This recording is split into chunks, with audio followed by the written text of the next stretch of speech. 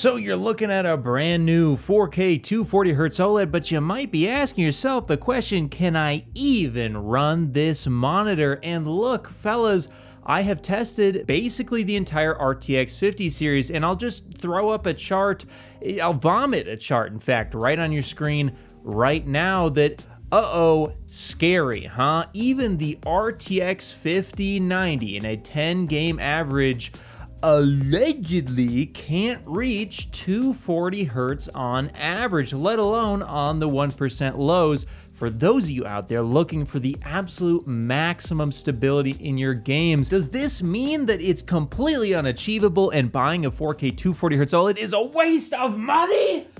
Well, probably not, because look, this is a very deceiving chart because as you might have read at the top, it's 4K Ultra settings with, yes, DLSS Balanced, but look, fellas, this is including games such as Black Myth, Wukong, and Cyberpunk 2077.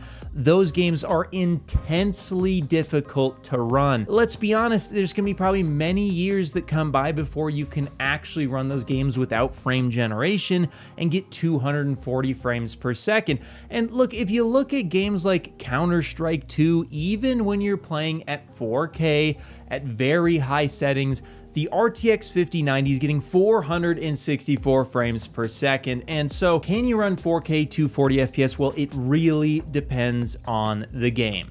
You look at a game like Black Myth Wukong, and look, the answer's gonna be no. You're gonna need frame generation to get even remotely close to 240 FPS, even with an RTX 5090. But again, I wanna go back to Counter-Strike 2 because honestly, for those of you who are looking to run 240 frames per second, you're asking, can I achieve it?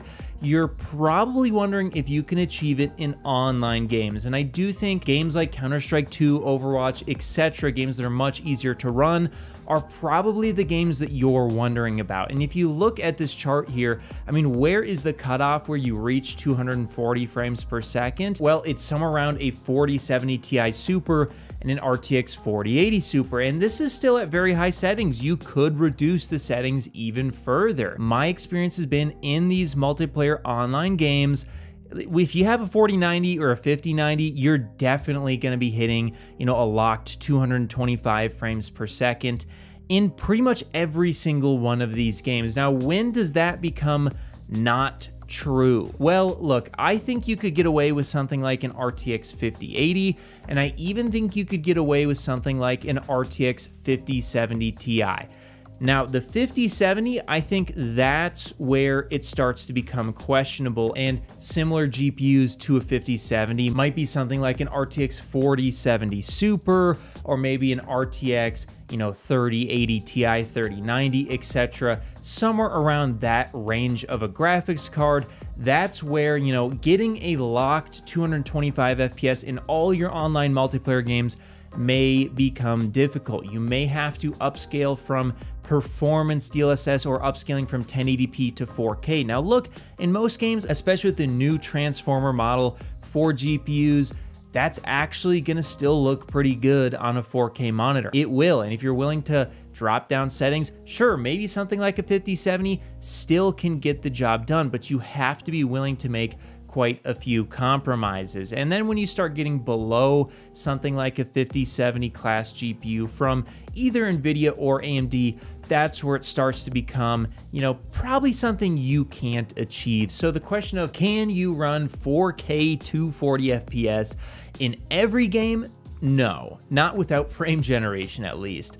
However, in multiplayer games, yeah, I would say like 5070 Ti and up, definitely. Might have to make some compromises depending on your GPU, but you can get it done. And on AAA slop, brand new games, well, let's be honest, with the state of optimization, without frame generation, it's not happening. I mean, you look at something like Cyberpunk 2077 and the 5090 with path tracing, mind you, and without frame generation, well, sitting at 79 FPS. So sure, you could 2x, 3x, or 4x that frame rate using frame generation, but a lot of people don't want to do that. And look, those type of games, in my experience, I tend to run them somewhere between 100 and 144 frames per second.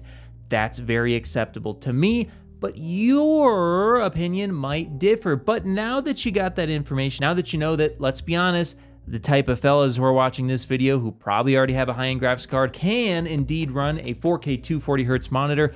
Well, if you're interested in picking one up, I'll have links to not only some of the best options I've reviewed this year in the description below as affiliate links for your convenience and my benefit, but also I'll have some links to some of my reviews of these monitors in the description below as well to help you out with your purchasing decisions. And for everything else display related, make sure to get subscribed here on The Display Guy. And if you want to create an unhealthy parasocial relationship with me, I'll have links to my Patreon in the description below, which helps out the channel directly and allows you to talk to me directly, in the Discord. Whether you're looking to connect a new console, gaming PC, or just need a fast and reliable HDMI cable to connect over long distances, Rupro has you covered with their certified 8K HDMI 2.1 fiber optic cable, available in sizes up to 50 feet and can deliver a perfect full 48 gigabits per second connection over distances other cables could only dream of reaching. And now Rupro is offering a new detachable and upgradable pure fiber cable that sends the same 48 gigabits per second signal through its ultra thin and flexible housing, making it easier to route through walls. So if you're in the market for a cable that can drive a beautiful new TV or monitor, be sure to check out Rupro on Amazon today.